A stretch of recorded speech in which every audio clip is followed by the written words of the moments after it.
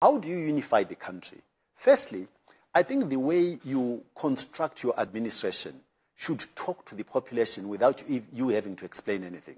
In other words, gender balance, racial balance, age issues, all of those, the way you put your cabinet together, your administration together, all Zimbabweans must see it rather than have to listen to you speak to it. That's how you do it. And then in your behavior, this country, development, approach to development, it must be a holistic, all-country development. I'm sorry, I'm going to have to use an example. I hope that is acceptable.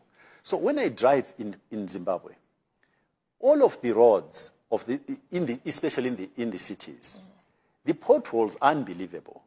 But when I drive towards the president's house, there is cat's eyes. On the road? On the road. Mm-hmm.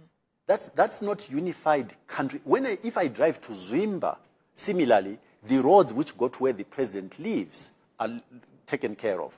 Even the First Lady commented on this, that it would appear that if the president is known to be planning to go somewhere, then the roads get sorted out. That is not how you unify a country.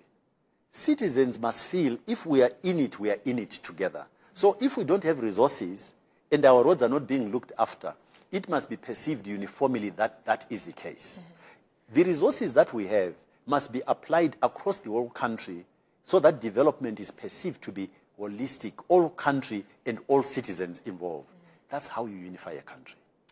Interesting.